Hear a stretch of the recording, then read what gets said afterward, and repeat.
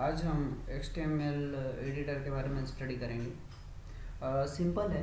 पहले notepad open करना है, जिसका लेटेस्ट वर्जन है वो इसका वो सर्च में जाके नोटपैड बोलेगा तो यहाँ नोटपैड आपको नोटपैड के वर्जन शो हो जाएंगे। जैसे मेरे यहाँ दो नोटपैड के वर्जन है, एक नोटपैड है और एक नोटपैड प्लस प्लस है। मैंने नोटपैड ले लिया ताकि ये सिंपल है, सब वो इस पर ऑलरेडी इंस्टॉल होता है। तो जिसका लेटेस्ट वर्जन है वो विंडोज़ कीज प्रेस करके सर्च में जाके वहाँ नोटपैड डाल के मेरी तरह ओपन कर सकता है। अभी जिसके पास ओएस का लेटेस्ट वर्जन नहीं है उसे थोड़ी अलग तरीके से नोटपैड ओपन करना पड़ेगा। जैसे कि उनको विंडोज़ बटन प्रेस करके फिर प्रोग्राम सर्च में जाके वहाँ नोटपैड लिखा तो आएगा, नहीं तो स्टार्ट में जाना है। उसके बाद प्रोग्राम्स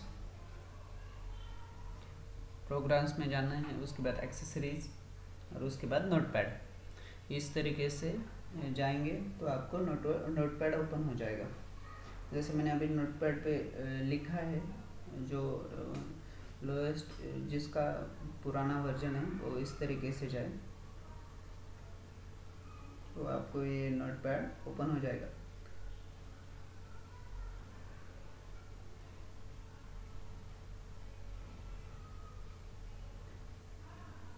अभी सिंपल है। नोटपैड एक बार ओपन हो जाने के बाद हमें यहाँ HTML के सिंटैक्स लिखना है, पूरा टैग लिखने हैं। जैसे कि मैं अभी स्टार्ट कर लेता हूँ डॉक्यूमेंट टाइप से।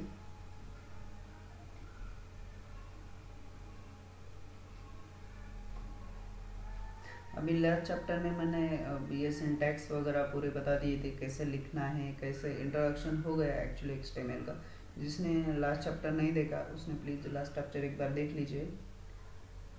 वैसे इसी चैप्टर में भी मैं बता देता हूँ कि एक्चुअली HTML का कैसे होता है। ये देखिए वहाँ मैंने ऊपर लिख लिया डॉक्यूमेंट टाइप HTML, यहाँ हमने डिक्लेरेशन किया है। उसके बाद HTML टैग लिखा है और HTML टैग जाके एंड हुआ है। जैसे कि मैंने लास्ट चैप्टर में बोल दिया था कि कोई भी HTML के टैग है वो पेयर में आते हैं। वो एक स्टार्ट होता है और बाद में आगे जाके एंड होता है और उसके बीच में टैग्स और कंटेंट रहते हैं। जैसे कि मैंने पहला टैग लिख दिया है HTML, अभी मैं दूसरा हेड लिख रहा हूँ। स्ट्रक्चर में हमने ये स्टडी किया है कि HTML के कैसे होता है। जैसे कि HTML होता है, उसके बाद हेड टैग होता है और उसके बाद बॉडी टैग। तो HTML पेज दो पार्ट में डिवाइड होता है, एक हेड टैग और दूसरा बॉडी टैग। हेड टैग में मेटा रिलेटेड इंफॉर्मेशन होती है और बॉडी टैग में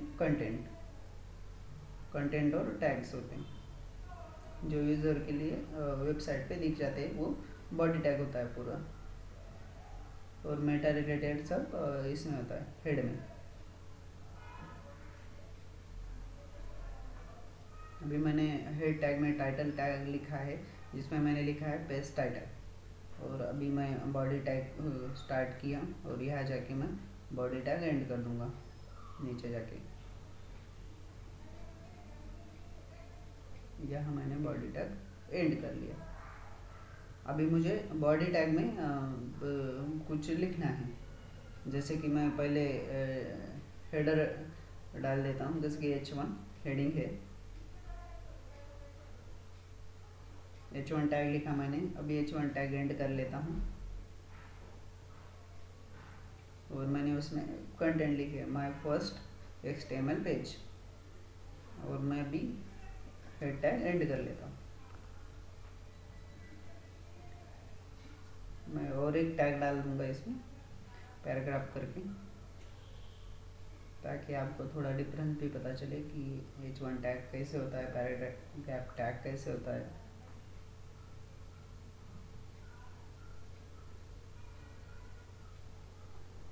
इसमें मैंने लिखा माय फर्स्ट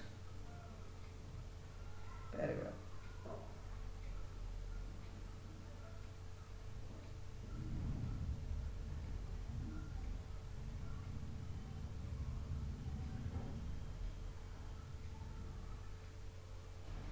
अभी मैं, हाँ ये इम्पोर्टेंट है सबसे। फाइल में चला गया मैं। अभी फाइल कैसे सेव करना है, यहाँ दो ऑप्शन होते हैं, सेव सेव एज। आप कोई भी यूज़ कर सकते हो, कोई प्रॉब्लम नहीं है। मैं अभी सेव एज चूज़ कर लूँगा। अभी यहाँ हम एक फाइल को नाम देंगे कुछ भी हो, जैसे कि मैंने index.html डाला। html ही एक्सटेंशन है, html का एक्सटर्नल पेजेस का एक्सटेंशन है, और ये मैंने सेव कर दिया।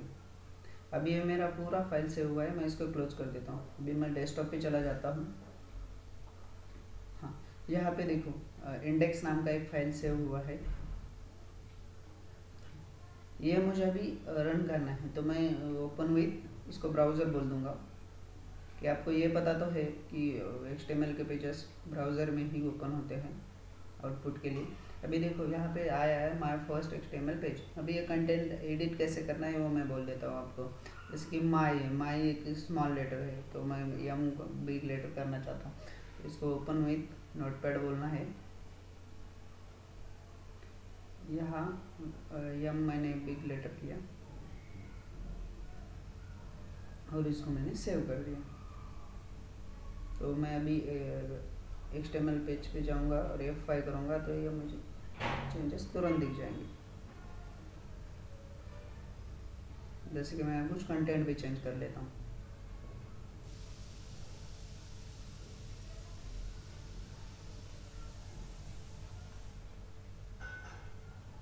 ये कंटेंट मैंने चेंज करी और ये सेव कर लेते हैं। तो यहाँ मैं F5 करूँगा, तो यहाँ ये कंटेंट चेंज हो जाएगी जो चेंजेस हमने HTML पेजेस में किए।